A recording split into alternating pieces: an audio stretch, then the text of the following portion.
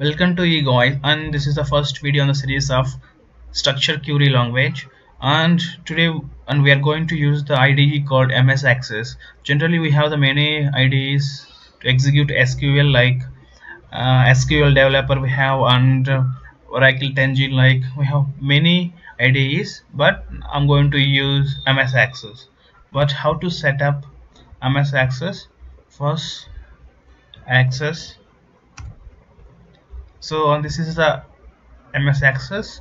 I want to open blank database, blank desktop database, and we can create a desktop database name, file name. Okay, this is the file name. Then create. So here you find some design view, okay, like that, but I want to show you how to access those. Just I want to close the table.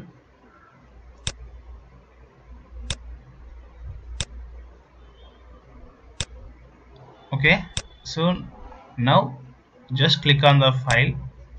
So here you find the option in the customize ribbon.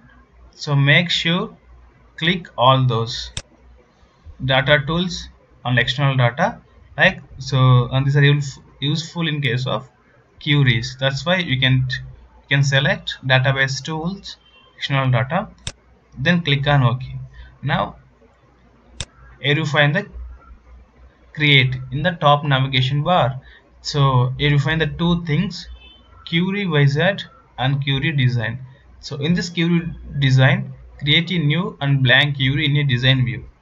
So just click on the query design.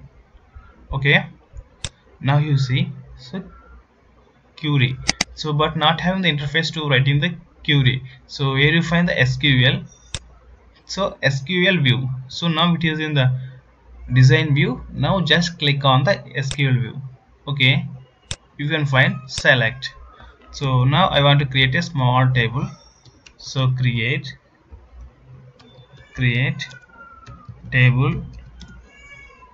table name, then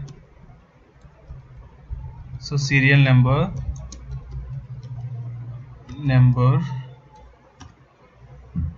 and name var 255.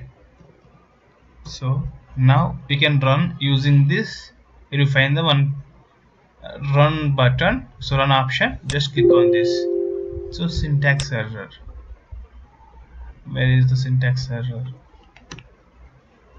Now our table is created. So here you find that, and this is the table, and just double click on this. In the table you find the two fields. Okay, if you want to edit the query, so if you want to add one more thing, so just now I want to add address. So now I want to add address.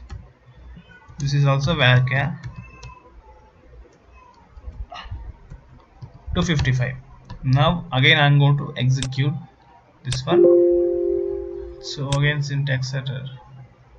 Okay, I'm not interested in a comma, those two fields. Okay, so already exist. Okay, sorry, I want to change the name as NA. So now it is run. Okay, here you find another table. Just double click on this. Here you find the three fields.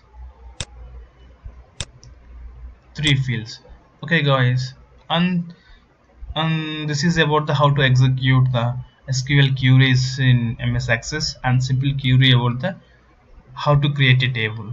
In next videos you can find the more about the structured query languages. Hope you like it. Please subscribe my YouTube channel for more videos. Thank you.